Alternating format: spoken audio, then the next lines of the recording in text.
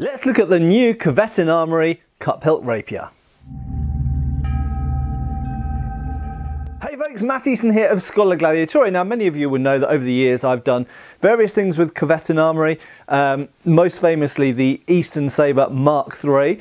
And there might be some more news on sabre related things and other things in the future, and my work with Kvetun is continuing.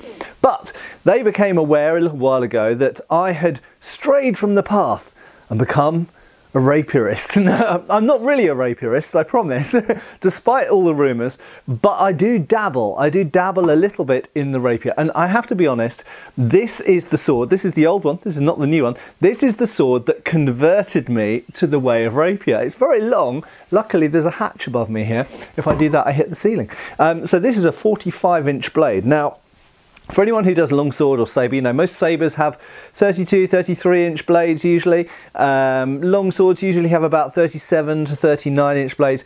When you're handed something which gives you the reach of 45 inches, there's something strangely empowering about having such a long implement in your hands. But moreover, it's got really good hand protection, it's really nimble, it handles really nicely. Now, I have had rapiers in the past. In fact, I've had a few different rapiers over the years, and I never really got on that well with them in terms of actual fencing. Now, I have never really studied rapier in a dedicated way. I've always, like, you know, picked up a rapier occasionally and done a little bit of rapier. I've attended other people's rapier classes, you know, I've sparred with rapier occasionally over the years, but I've never really specialised in it. And I am starting to look at sources a little bit now, largely because I just love how this sword handles. And in fact, in recent months, I've actually found myself, you know, I think, oh, shall I do some sort of buckler or maybe some sabre? Let's do some more rapier. I just find it really, really fun. So if you're someone who's never been a rapierist, but you've dabbled in other things, maybe sabre, maybe foil, maybe modern Olympic weapons, maybe longsword, sword and buckler, whatever, I urge you, if you've never tried rapier, give it a try, because it's really different, really fresh. Obviously, it has lots of overlap with small sword, and if you've done modern Olympic fencing, you'll certainly be able to carry over a lot of your base knowledge into the weapon. But it is a characteristic thing in its own right. It's not a particularly light sword, and that's a misconception lots of people have about rapiers. This is actually 1170 grams. I literally just measured it for the purposes of this quick review. But, and I bear in mind, just to reiterate, this is the old cup hilt from Kvetun. This has been updated. We're going to look at the update in a second. And so it's not a particularly heavy weapon, but it's not a particularly light weapon either. It's kind of medium weight sword, but with a 45-inch blade, it's got a really, really long reach. And obviously it's a point-centric, thrust-centric weapon. You can cut with it. I personally, you know, different systems will, or different tournaments will award cuts in different ways and deal with cuts, because clearly this is a very narrow blade. That being said, if this was sharp, I wouldn't want to get a hard hit, and because it's got such a long blade, it gets quite a lot of momentum and speed to it. I wouldn't want to get a slash from one of these across the head or the legs, or, you know, something like this. Particularly the legs, I find, actually. It can give a really hard blow, so you've got to be somewhat careful with them. So even if it's not going to cleave off limbs and this kind of stuff, you can still do a fairly effective, in terms of the fight, a fairly effective cut with one of these. They are cut and thrust swords, even if they are thrust centric. But having such a long weapon that's so nimble and wieldable and such good hand protection, and you can keep people so far away, it's just huge, huge fun. And if you're more familiar with whether it's kendo or modern fencing, or whether it's longsword or sword and buckler or sabre or whatever, if you haven't done rapier, you will find it a lot of fun. So there's the sales pitch set out for trying some rapier. Now, this is the sword that converted me to, or rather made me enjoy rapier fencing. Formerly I dabbled in it, but I never really enjoyed it much. When I got this, I freaking loved it, okay? And I've been using this sword quite a bit over the last year. In fact, I got it pretty much a year ago to the day, because I got it at an event I run, which was last May. And I've had a lot of fun with this, and I love this. But Alex at Kvetun Armoury said, Matt, there's a new version. So I had to have one. And it's been sent, and it's just arrived. I've literally just got it out. I've got all of the wrapping and plastic and everything. I've literally just unwrapped it now. And it's great, okay? So now, fundamentally, the blade is the same. although not quite, but I'll come back to that in a second. The main difference, let's look at the hilts. The main difference here are the hilts. Okay, so fundamentally they're the same type of sword. Now, one thing I must say about my old sword here, which I'll continue to use, is that I have shortened the hilt on this. Initially I found the hilt on the old Kvetun cup hilt too long, and it's quite funny because I went to Alex and I said, at Kvetun Armoury, and I said, Alex, I've shortened the hilt, I've sawed the thread on the tang down, unscrewed the pommel. It's easy to do. You just saw the thread off, screw it back on, and now the pommel's in line with the guard, as it usually is on a Spanish or Southern Italian cup hilt like this. It looks better, it handles better, I much prefer it. Your grips were too long. And Alex said, Matt, we've already shortened the grips. So the one I had was one with a long grip, but they had already moved on to a shorter grip. So great minds think alike. I'd already shortened the grip. They moved it to, look, by coincidence, or maybe not, the exact same length. So it seems that this is the Matt Easton modified one. Turns out to be exactly the same length as the Kvetun one. Now, I can't claim credit for this. Kvetun did that for themselves, completely independently of me. But clearly, there is a sort of poetry to that they ended up with the same length as me. Anyway, fundamentally, it's the same kind of hilt, same proportions, same size, roughly the same weight. We'll talk about weight in a second. There are some differences. So the main difference is you'll see this one has simple straight guard and a little hooky thing, which I have to say does get caught on stuff and wasn't very convenient. And Kvetun have now moved to actually what's a more typical Spanish or Southern Italian style cup hilt terminals with these really nice kind of, I imagine they're lathe turned ends on either end there and matching at the end of the guard.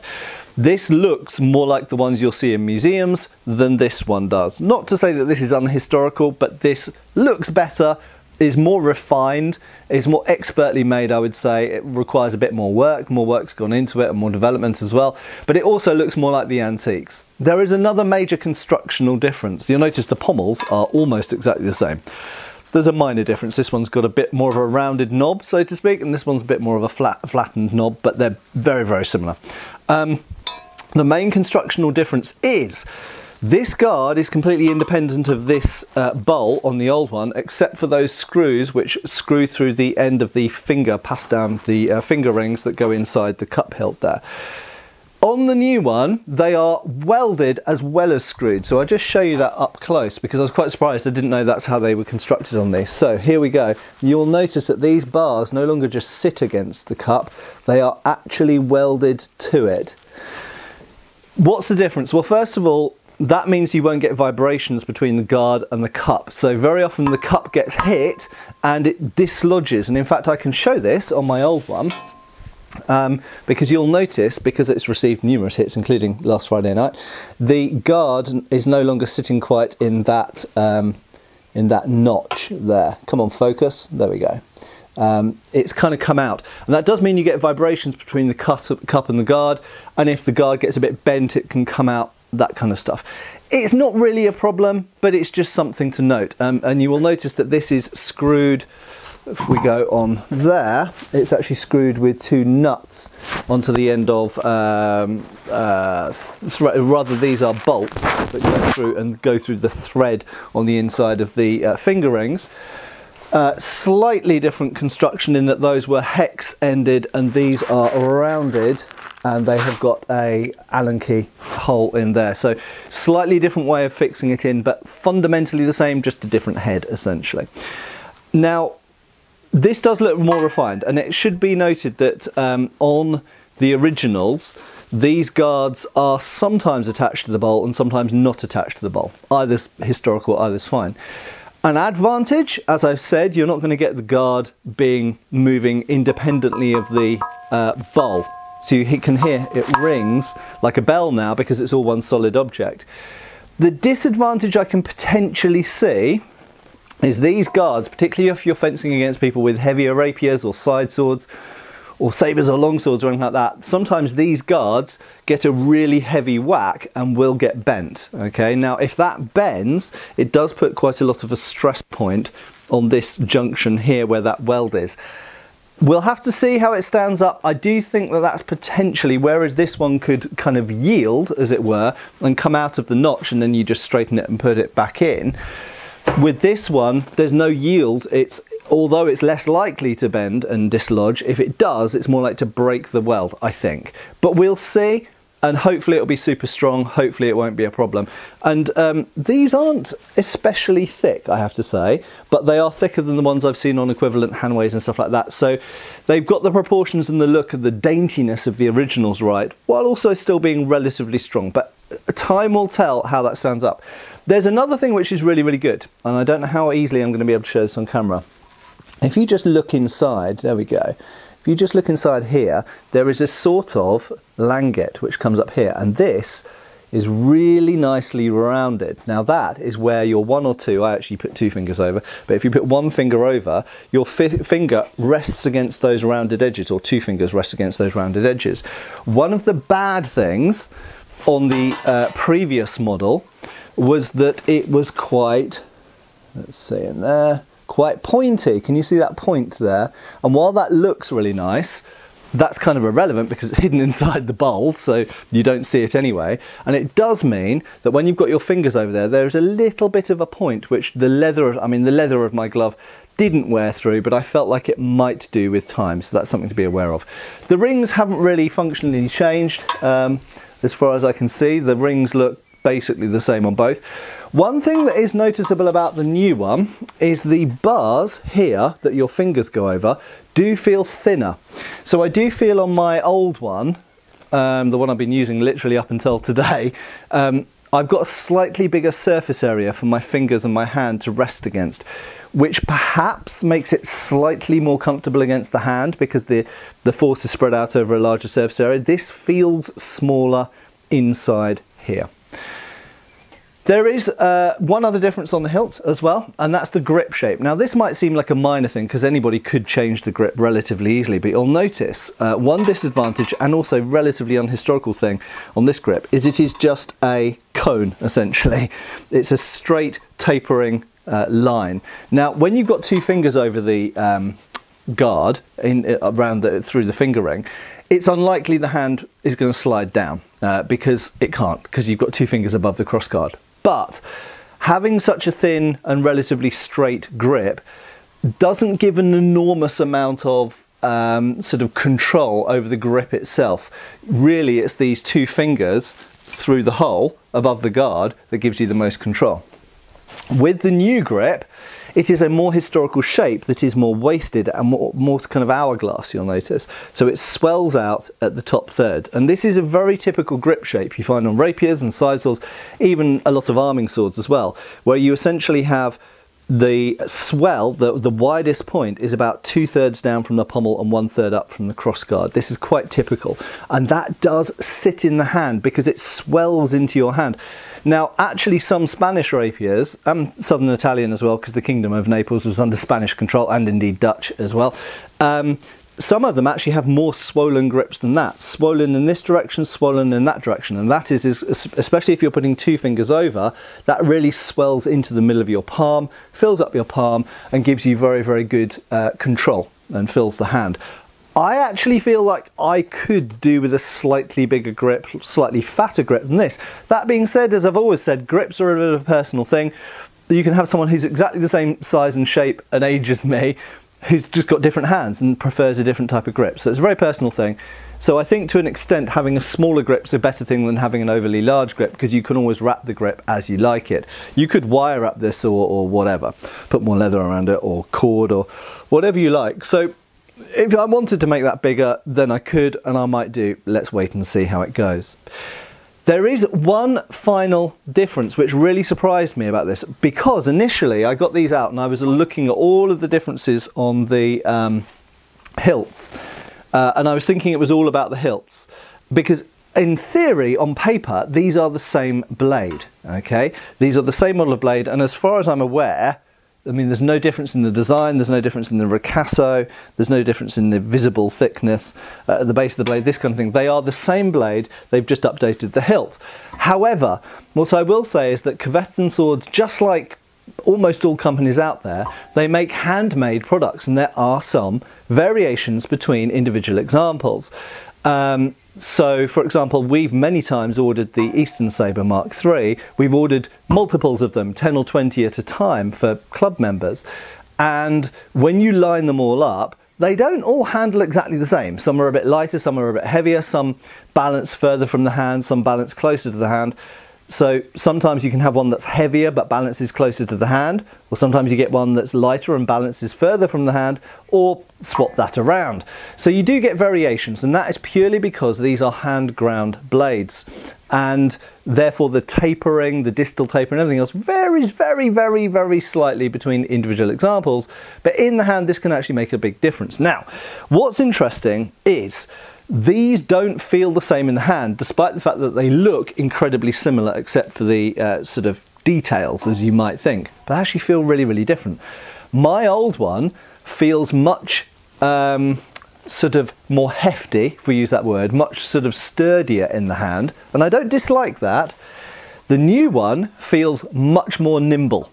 Okay, so this one feels lighter in the blade. Now, I've actually weighed these two swords. I haven't dismantled them, so it's difficult for me to be able to say what the exact difference, cause of the difference in weight is. But this one weighs very slightly over 1,000 grams. That is 1 kilogram. It's like 1,007 or something like that. It's like a few grams over 1,000. So let's call it 1,000 grams.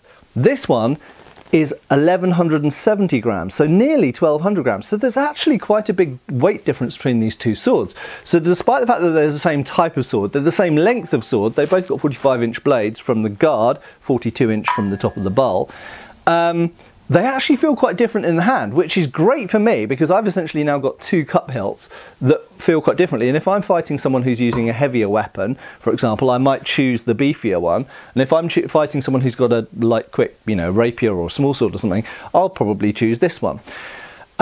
So they do feel different, and I'm not certain whether that's because of a design difference in the newer versions, or if this one, because I bought this one from a dealer, so I didn't order it directly from Kvetun.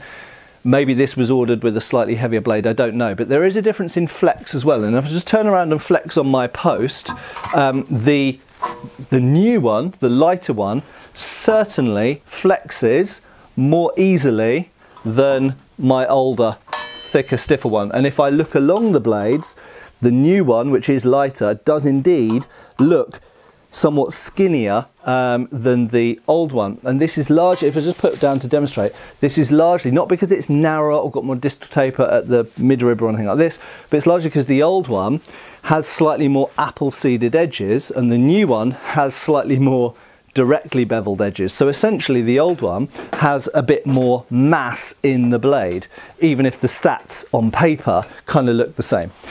Anyway, do I like it? Do I like the new one? Yes, I freaking love it, and I think a lot of people love it. At only 1,000 grams for a 45-inch blade, this is going to dominate a lot of other swords. It's so quick, so nimble, so responsive at the tip.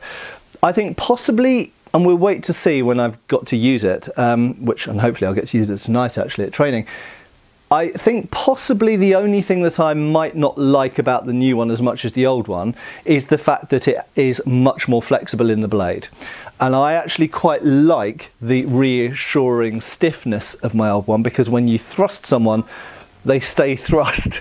And obviously these are not sharp weapons, so because they've got blunt rolled tips, they're both rolled tips. There's different options for tips, by the way, with Kvetun, so with any of their blades. But when you thrust someone and they're trying to thrust you, pushing them away is actually quite a useful defensive thing in fencing, in sport fencing. Obviously with a sharp blade it would enter their body and you wouldn't be pushing them away. But with a blunt blade, if it's stiffer, it keeps them further away from you and helps protect you against a double or an after blow. With a more flexible blade, it's more likely they'll continue coming in and get you with their thrust or cut or whatever they're doing. So essentially, in a nutshell, much more refined hilt on the new one. I absolutely love it. It's only an improvement. It's better in every single possible way. The only thing that possibly I prefer about my old one is the slightly stiffer and sturdier blade. And bear in mind, if you want a stiffer and sturdier blade on the new cup hilt, you can get it because you have different blade options, and Kvetun can customize any individual sword. So if you want to do anything different with these, then you just have to talk to them about it. So there we go. Overall, a massive improvement, I would say, a refinement. I think that's the headline here. This is a much more refined and historically accurate cup hilt for Spain, the Netherlands and southern Italy specifically. They were used in other places as well, of course, like South America and stuff, but predominantly that's where these were made. Most of them, these cup hilts were made in Spain and southern Italy. And the old one was great, and I would recommend the old one to anyone, but the new one, I would say, even better. So thanks a lot to Kvetun for your ongoing striving to make better and better products all the time and never stopping in driving that forwards. As you well know, for HEMA training equipment, they are currently my absolute favourite company to deal with, and that's why I developed the Easton Sabre with them, and that's why I'm continuing to develop other products in the future with them. But I didn't have any part in the development of this cup hilt, but I love it, and I'm really looking forward to using it at training. Thanks a lot for watching. I have been Matt Easton, and I will continue to be. See you really soon, folks.